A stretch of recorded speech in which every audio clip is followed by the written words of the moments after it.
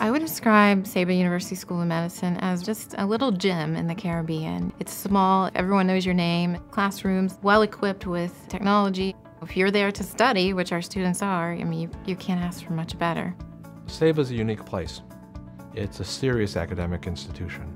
We focus on teaching medicine, teaching students how to become physicians. I wanted a classroom size that was compatible with getting to know your professors. Saba did that. Saba is a community. You're in it with your colleagues throughout the 2 years on the island. Everyone's there going through the same thing with you. The curriculum is organized in a way that the first 2 years of your education is spent completing basic sciences. The classes are intentionally small. You get that one-on-one interaction with your professors. The faculty and students really do interact an extraordinary amount. Some of the most important and some of the best learning that's done is in the smaller group opportunities. The campus on Saba is very modern. They have a great library, the computer's up to date, Wi-Fi is sometimes faster than what you get back here in the States. Their approach to teaching is very detailed, so you not only know the fact, but you understand why it works. The second 2 years happen in the United States and Canada, where you rotate through clerkships such as OBGYN, pediatrics, internal medicine. I did my OBGYN rotation at Memorial Regional Hospital in Florida. I just had a great mentor.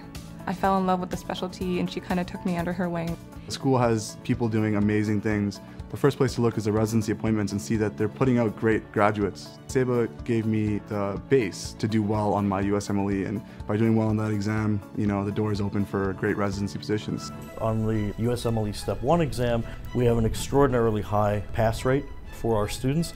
Everything that they need to do extremely well on this exam is covered in that basic science curriculum. I can't imagine that another school would have prepared me better to take that test. I think Saba students are different. The tenacity that they have and the desire to really be a good physician shows through while they're on their rotations. My staff works closely with the students in selecting their course schedule so that we take into account their preferences both for geography and for their specialty choice. Once the cores are complete, we work with the student to set up an elective schedule that best meets their needs, both in attaining a residency and expressing their interest in a particular specialty.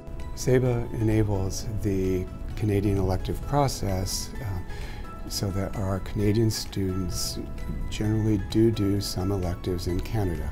This is helpful in attaining Canadian residencies and having those students return to Canada. All my friends have matched this year. Everyone got either the first or second choice. I got my first choice. I'm going into internal medicine. I'm going down to Orlando Regional Health. I was able to get my first choice. I'll be working at Maine Dartmouth. I'll be doing family medicine. I got my #1 pick at the University of Washington in Seattle.